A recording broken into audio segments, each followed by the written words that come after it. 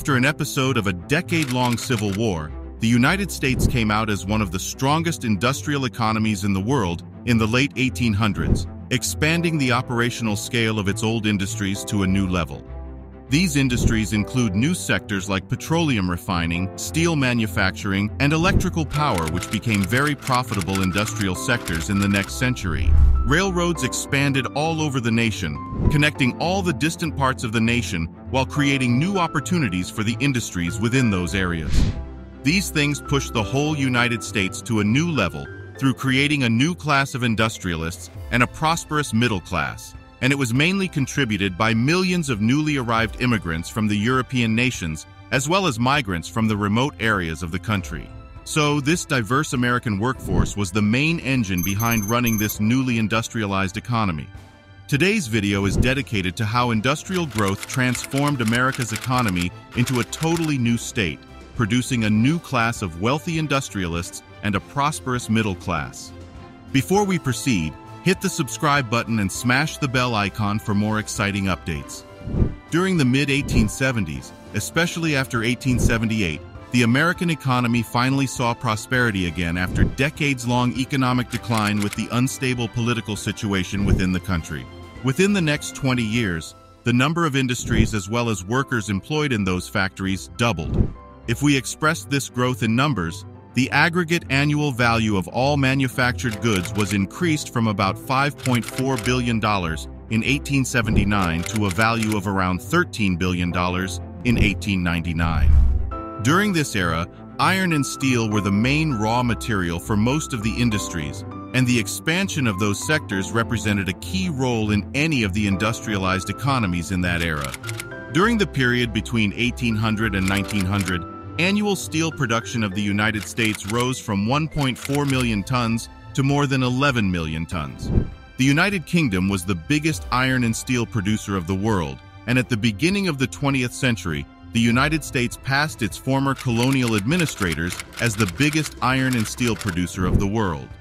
After 1870, many people started exploring the West, which was full of resources, including mines and lumbers, and the enormous profits generated through the exploitation of resources in the West were used to invest in the East. The railway network expanded into the West and South, creating extra demand for iron and steel as well. The introduction of the Bessemer and the open hearth processes in the production of steel was a significant advancement of the industry. After that, many new products like the telephone, typewriter, linotype, phonograph, electric light, cash register, refrigerator, and motor vehicles were introduced, becoming the base for new industries. With time, petroleum fuels became the most popular power source of many industries, creating new opportunities within the industrial sector. With the increase of their production capacity, United States started to export their products to the international market, and they were able to generate huge amounts of foreign revenue through those trades. The amount of money generated through the export of gold and silver rose from $590 million in 1877 up to $1,371 million in 1900. Before industrialization, agriculture was like the backbone of this Western nation, and even after industrialization, this sector was boosted with a new energy, expanding its operations. Agricultural products like cotton, wheat, flour, and meat products became the main export items in the early stages. But with the development of technology all over the globe, fossil fuels became one of the most essential commodities in the international market. So, the U.S. expanded the export of its petroleum products, and it became the leading non-agricultural export item in the first part of this industrialization. Americans who were born in the 1840s and 1850s experienced the most interesting transitions of this industrialization process, as they had to enjoy enormous changes in every sector of society. As an example, people experienced the transformation of the main source of light from a candle to a kerosene lamp, and then to an electric bulb within a very shorter interval.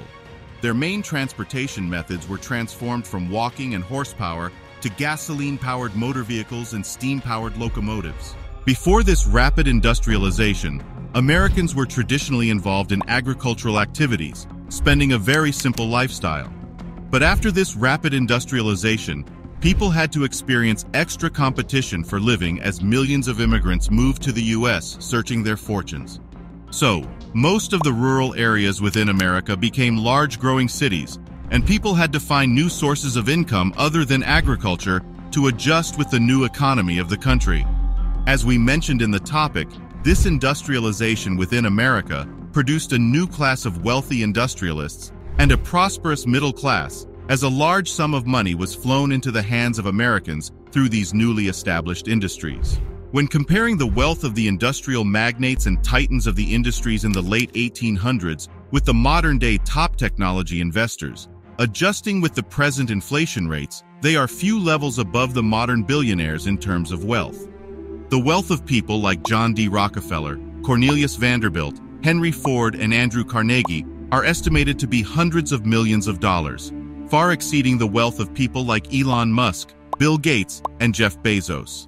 With the expansion of industries, factories, and commercial enterprises, investors needed people to run their businesses smoothly to maximize their profit. So, companies demanded the services of educated people to work as bookkeepers, managers, and secretaries, as they had key roles to perform within those newly established industries. They were not limited only to men.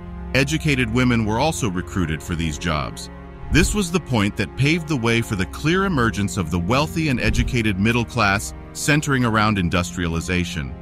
This middle class had surplus income, and they spent that money on consuming expensive goods and services, creating further opportunities in the supply chains. Some middle-class people invested those surpluses in their own small-scale businesses and industrial models, creating the way for large businesses and industries later. However, a huge financial inequality can be identified in this era, as the money was centered around more wealthiest ones, as there were no proper regulations to control the distribution of money. So, wealthy individuals and a prosperous middle class emerged under these, as low levels of regulations allowed the successful ones to collect money as they wish. In 1890, only 1% of the society controlled 25% of the total wealth of the country. They had the power to create jobs and opportunities for others to survive in the early stages of this industrialization. Even though a large proportion of the society enjoyed considerable economic prosperity with the rapid industrialization that happened all over the nation, there were some groups which had to experience hardships even in this period as well. Employers involved in certain type of industries were unemployed for a considerable period throughout the year. Their salaries were still low even in the periods that they got some works to earn money. This led to the creation of labor unions to protect the rights of the laborers. After the beginning of the 20th century, many global political issues like World War I and II happened, creating the opportunity for the U.S. to stand as a global supplier with the decline of the main European nations. They surpassed Britain as the global leader with the vast technological and economic advancement that they experienced continuously. So, industrialization began in the 1870s, led to the development of this newly established state as the global leader of world politics and economics as the final output. What do you think about the industrialization process of the United States and the new class of industrialists and middle class established behind it? Share your thoughts in the comment section below.